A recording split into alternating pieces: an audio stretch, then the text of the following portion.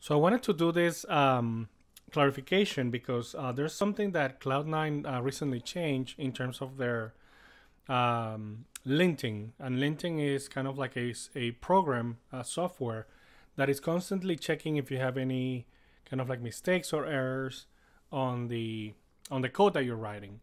And they recently they've been kind of like improving their Python support for things like an API and better kind of like linting and support. And one thing that they introduced that it's not doesn't help kind of like our the way that we've been writing the code is that they now you need to like specifically tell them or tell the editor the path where your virtual environment libraries work. And I'm going to show you an example, and so you have an idea of what I'm talking about. So I have this like test import workspace, and I'm going to do a new file here. And so I'm going to do actually let me save it. Let me create the file from here, new file, and I'm calling that hello py.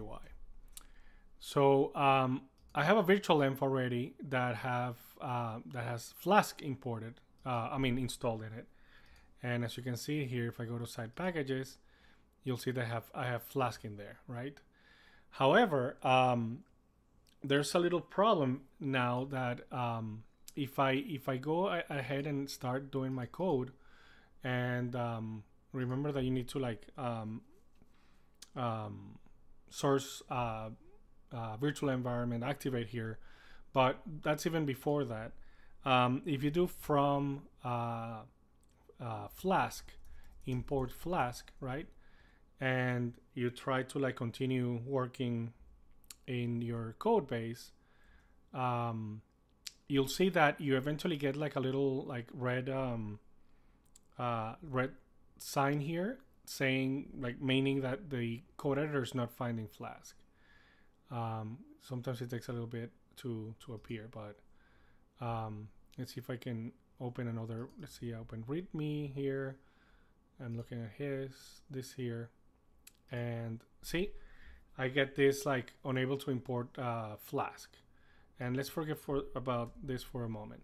So what's happening here is that it's the editor is not finding what that Flask library is, and it's currently looking just at the current path where the Python path that they have pre-installed, which is the one on the main server. So what we need to do to have that disappear, and you'll see red X's for other things that are imports from your virtual environment packages. I spoke to Cloud9, and they actually like were very helpful and tried to kind of like work with me this issue. But what you need to do to get the red X's go away is you need to like explicitly tell the editor where the side packages of your virtual environment are. And the way you do that is the following. You go to the VNV, go to lib, so open your lib here, and then go to Python 3.4, right? And then go to side packages, and there right click in there and just put something that says open terminal here. If you see that, it'll take you to that path, and then you just do pwd, which is person working directory, and you'll get this path. This is the path from the beginning, from the root of the server to your side packages of your virtual environment. So just make sure to copy there, Command C or Control C, and then you go to the gears here, and where it says hints and language support, you'll see there's a Python path now in there, and you see there's two paths in there. Those are the ones from the server. Make sure you go to the end of the line in there, put a semicolon, and then paste the path that you copied. So you see here it's the side packages, Python 3.4, VNV, lib, etc.